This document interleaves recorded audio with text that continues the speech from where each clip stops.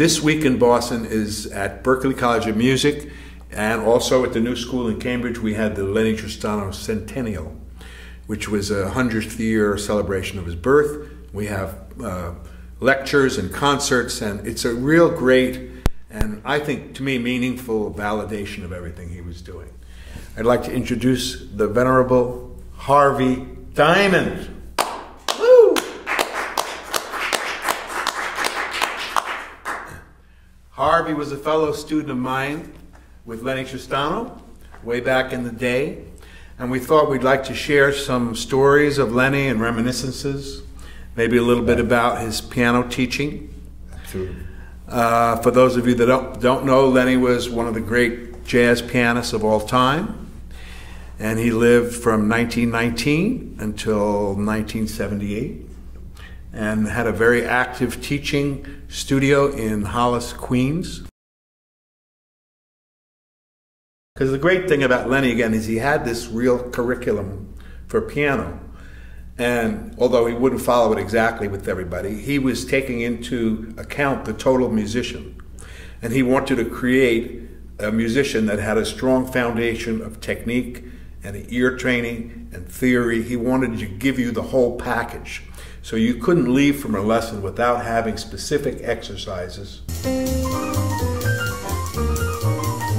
walked into his studio. He was sitting usually on like a kind of a, what would you call it, like a recliner kind of a thing?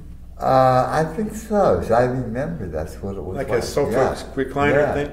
Kind of at the end of the room. He had a Baldwin piano in his teaching studio. And he had basically two different types of things, maybe three, that he would do as a lesson. One of the things about Lennie that was so fantastic and why he was such a successful teacher is that he was one of the first people that came up with the pedagogy for teaching jazz. And he, of course, he worked with each person separately and differently because everyone's an individual. Exactly right. But he did have an approach to teaching where he gave the student subjects to learn. So it was not at all random. There was basically technique to do. There was voicing, some kind of theory. Absolutely.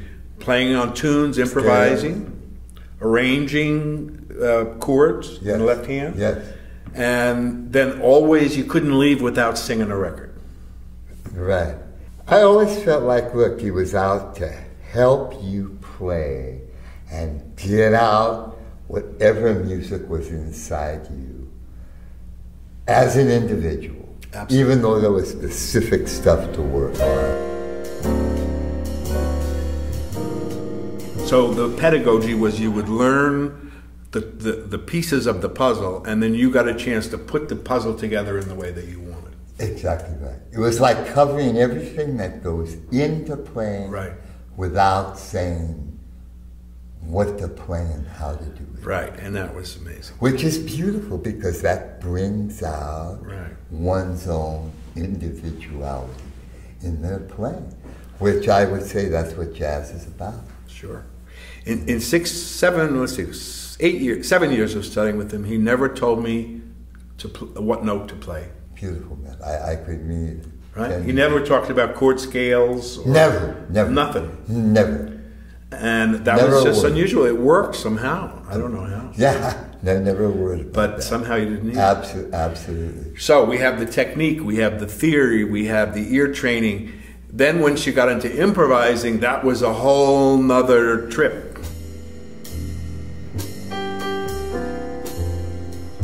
First thing were the scales with different combinations of fingers. Right. And even though I've been playing the piano since I'm 5 years old. Right. But I was knocked out with it all. So the first thing was doing scales with different combinations of fingers. 1, 2. Right. 1, 2. 4, 5. 4, 5. So this means that you had to play a scale. Were you doing contrary motion? I first started out each hand alone. Each hand alone. Alone and slow. Oh, baby, slow. With the metronome. With the metronome. Slow. That's a controversial subject right there. Right. But Lennie was definitely into using the metronome. Yes. Not as a crutch, but as a device to strengthen your time. Exactly right. And so 1, 2, 4, 1, 5. 2, 4, 5. 1, 2, 3. 1, 2, 3. 3, 4, 5. 3, 4, 5. 1, 2, 1, 2, 3. Perfect. 3, 4, 5, 4, 5. Exactly. And then the fingering you normally learn when you go study the piano. And the traditional classical. Regular classical fingering. And so, Harvey, you start off with one hand. He started off contrary. And left hand down. Left hand down. Down. Right. Right. And back. And then... with 1, 2, out and back. Right. 4, 5, just out. Right. 1, 2, 3, out and back. Right. 3, 4, 5, just out. 1, 2, 1, 2, 3, out and back. 3, 4, 5, 4, 5. Beautiful. Just out. Exactly. Classical fingering. And then that was just that would be in straight time, equal time. Then he put you through the timings. I think the important thing too. I think one thing he mentioned was to make sure that you bottom out the note. Now tell me about this. This was. I mean, you can't go further than when the note goes down because you start to hurt your arm. But to get to the bottom. See, I never heard this from him. It was called bottoming out the note. Bottoming out the note. Making sure you got to the bottom of each note. Now, did he want you to do that with every note you played? Every note you played, man. Wow. Yeah, with the scale, getting to the bottom of. The other thing was when you were playing on the white notes, because when you're playing the white notes, you can take it towards the outside of the key. Right. So that you take it as close to the black keys as possible. Right. Because when you're improvising, so you have all those notes under your fingers, because improvising is going by in a split second, that just the time, if you're on the outside of the white note, going to a black note, you might get hung up. Beautiful. So you be in as close to the black notes as possible. And the other great thing about that is, that I discovered in doing this, was when you got into chords, being right in there, man, in between. In between the black keys. Yeah, being inside there gave you a different feeling and a different contact with your fingers in some way.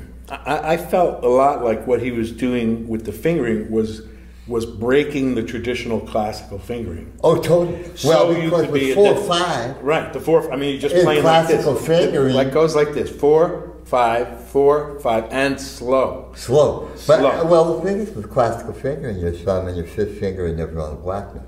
Right. So he was trying to. Right. He was trying to break the thumb and the pinky thing. Get on the other side of that, but also I think you could say he was trying to get you so that. Getting loose enough so you could play with any hand, with any finger, whatever that you heard. So I did exactly the same exercise that Harvey did. We started off with the 1, 2, 4, 5. Right. We went up a contrary motion. Contrary motion. And then it was, you changed the timing. So instead of just going bum, beam, bum, beam, bum, 2 beam. against 1. 2 against 1. 3 against 1. 3 against 4 1. against 1. 4 against 1. 3 against 2. 3. Then you get into 3 against 2. So you're doing this 4 and 5 fingering. Maybe you're playing an A-flat harmonic minor, right. And the right hand's going in 3, and the left hand's going in 2 or 4 or 5, right. And you had to keep it all together with 2 fingers and do it at like 40 on the metronome. Exactly. And right. we did this for years. That's right. And the exercise that he gave me was 5 years long. Somebody who was studying with me said he figured out that wherever this is at, he figured it out that he went through the scales every week. Right. Everything that you were supposed to do would take 8 years. 8 years, okay. Yeah, he just came back and said 8 years. Yes. It's like we were talking about the chord voices, the left-handed ones. So I finished 5 years, right? So for me, it was a 5-year program. Okay. And I mean, this was every day. We were kids. I'm 16, 17, that's how old we were. And you'd be sitting in your attic or in your basement and playing the piano with 2 fingers and going in timings, and you do this for years, 5 years. So finally I go to his house and it's like, we're done, because I knew where it was done. Right. And so I said, man, we're done. wow, you know, thank God. And he goes, no way. now we're going to do it all again without the metronome. And that was the only time I ever said no to him. Right. I said, I'm not going to do that, man. Come on, please. Man. And he laughed his ass off. That's great. He laughed. His sense of humor was spectacular. That's too funny.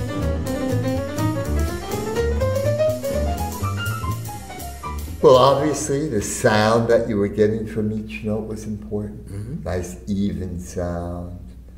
Even sound. Yeah, you know. So the task to a certain degree was to get an even sound from uneven fingers. Well, he told me once that when he first heard Bud Powell play live, that it helped him realize in his own teaching that you could express a feeling with your fingers. Right. Which, when you really think about that, whoever thinks about that, I never heard that. I mean, that was like that was probably the most common word in his vocabulary when he was teaching was feeling, right? And a lot of people called him cold and unemotional, but that wasn't it at all. Well, the first thing inevitably he would give most piano players were these lists of chord voicings. And this is for the left hand. Possibilities, right? Right. For the left hand. So he had an ingenious way of doing it where he had you study the possibilities for a certain family of chords. And it was really organized. Really organized. So major sevenths, and there were at least 20 or 30. He would have you play lists of chords, 1, 3, 7, and he would call them out from across the room. 1, 3, 7. 1, 3, 5, 7. And you would do this in every key, and you just listen to it, right? Right. And then it would be 2, 3, 5, and it was a long list. There was many more than I'm saying.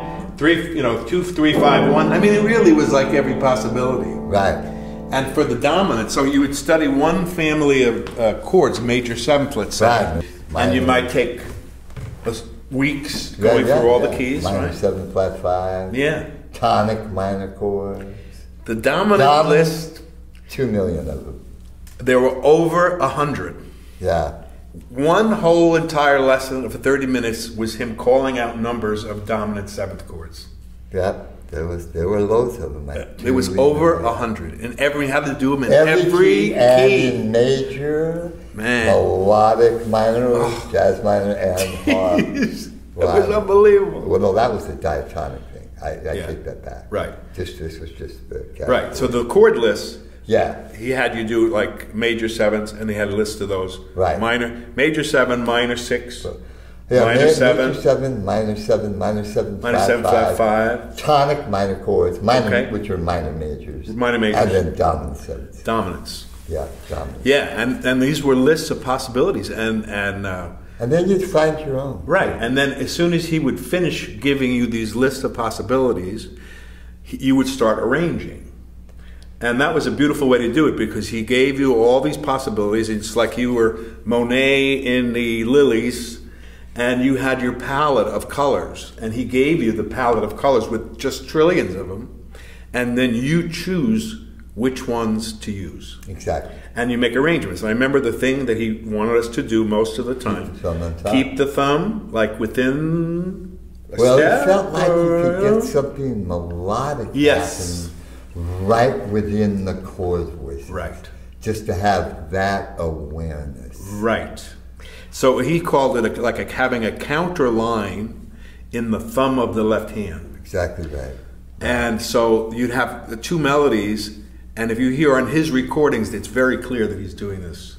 Yep. And he has this real slow-moving, usually, melody in the left thumb, and that was set intentionally against the faster-moving line.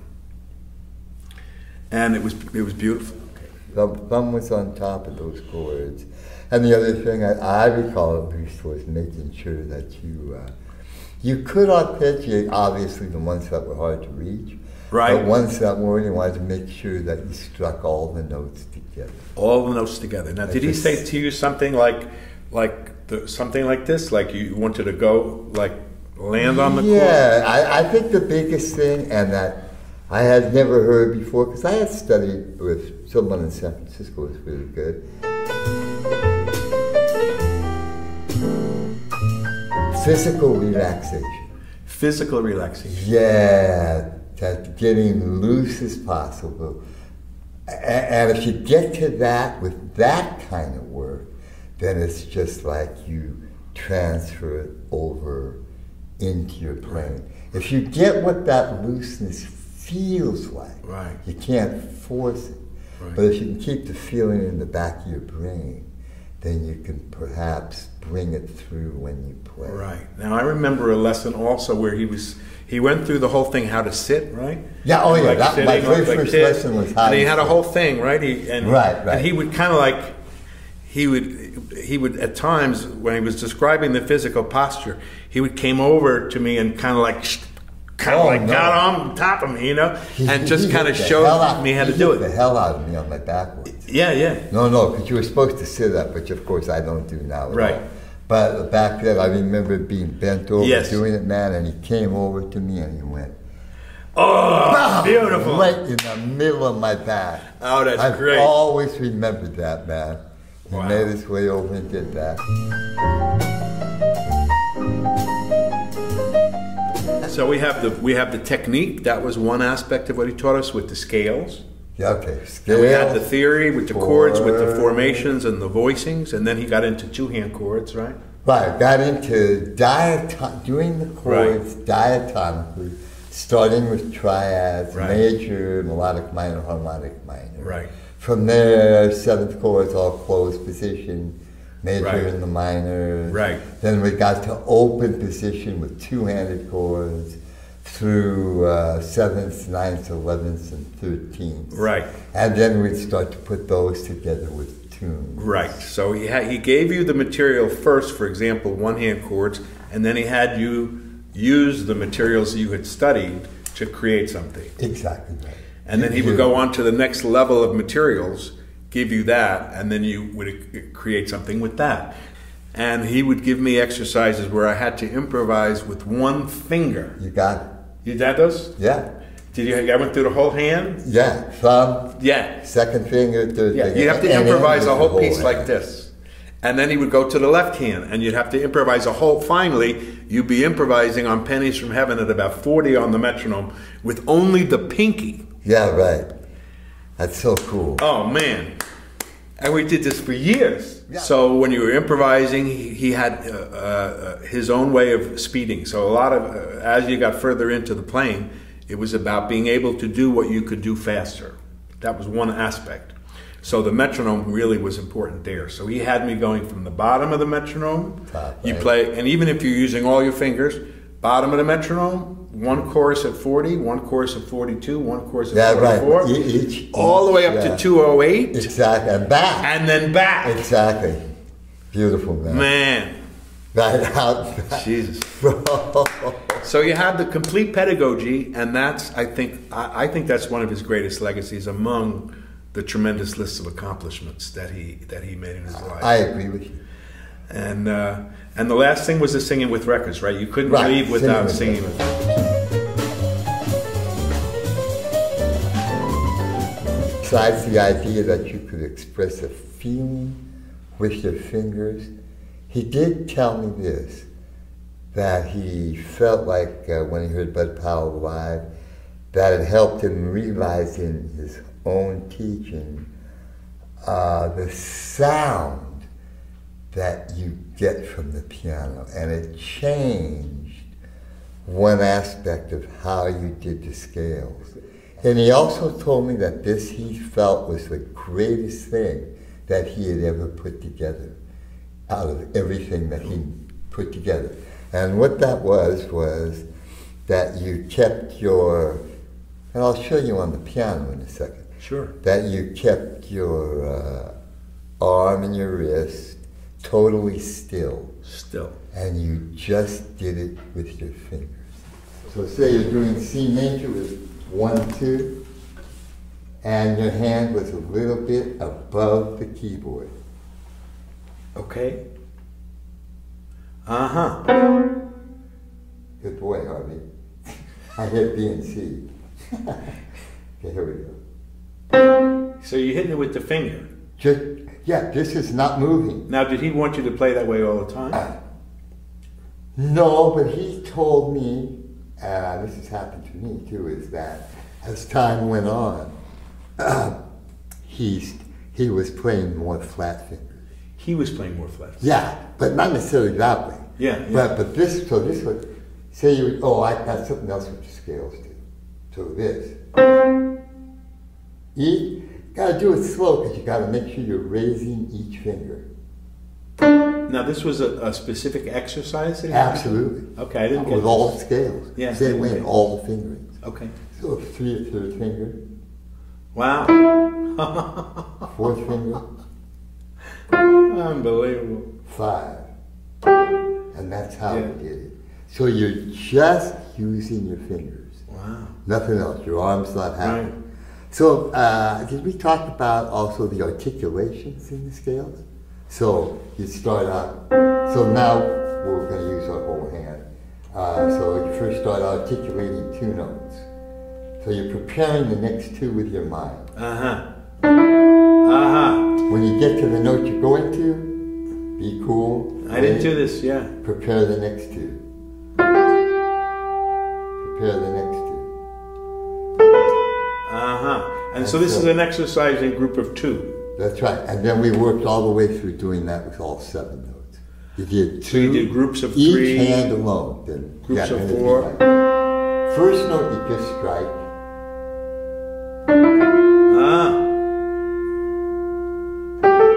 Amazing.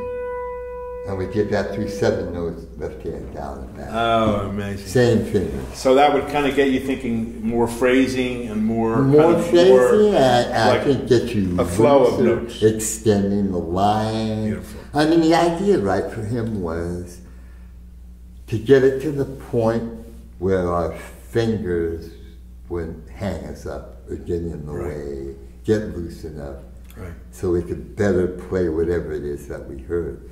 But the Bud Powell thing on, and we did the same thing. What I just did, 2s, 3s, 4s, 5s, 6, right. We did that the same way. 2 notes.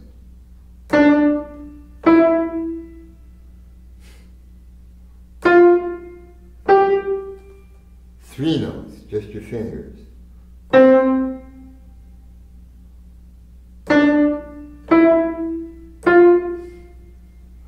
Jeez.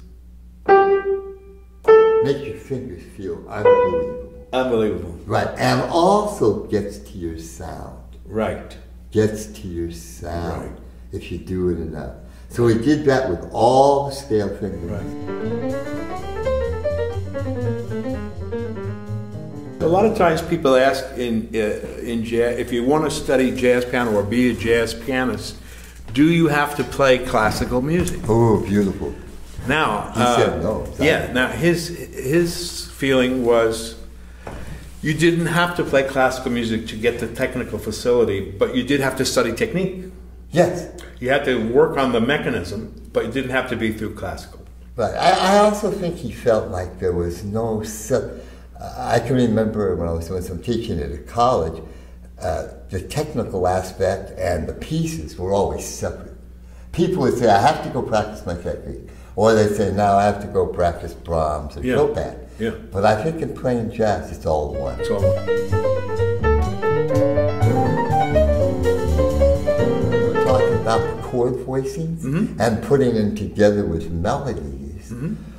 Whereas you came up with different notes that you think wouldn't go together started to sound right after you play them enough. And you had the freedom to go where you're told exactly where you wanted to go. And that would influence what you played on top of it. Right. That would open that up for you. Right. I agree. And so we invite you to listen to Lennie's music. Contact either of us if you want. And thank you for tuning in. Blessings, and keep swinging. Yeah, from Boston.